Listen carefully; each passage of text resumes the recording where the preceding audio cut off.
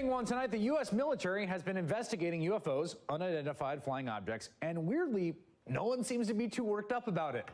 The remarkable admission by the Pentagon came as a result of reporting by the New York Times, pretty august publication, which published a story of the mysterious UFO program over the weekend.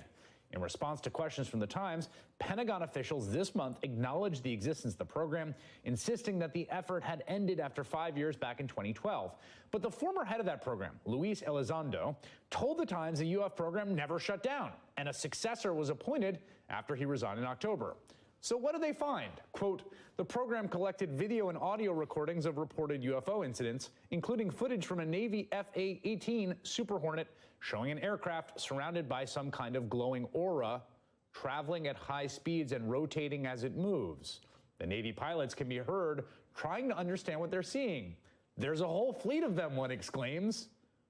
So, if you think it's nuts that we held the news of an official UFO investigation all the way to Thing 1, you're going to love that we have the official video of a UFO in Thing 2 in 60 seconds.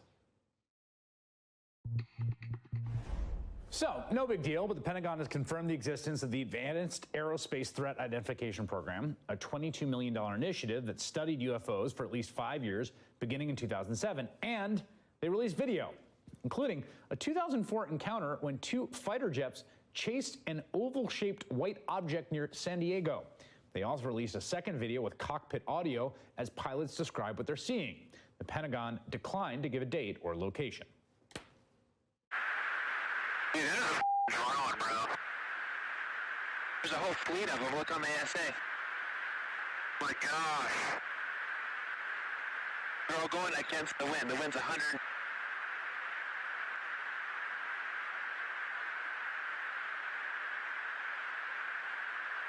That's not our LNS though, is it? It's not. That is the LNS, dude. Well, if there's like... Look at that thing!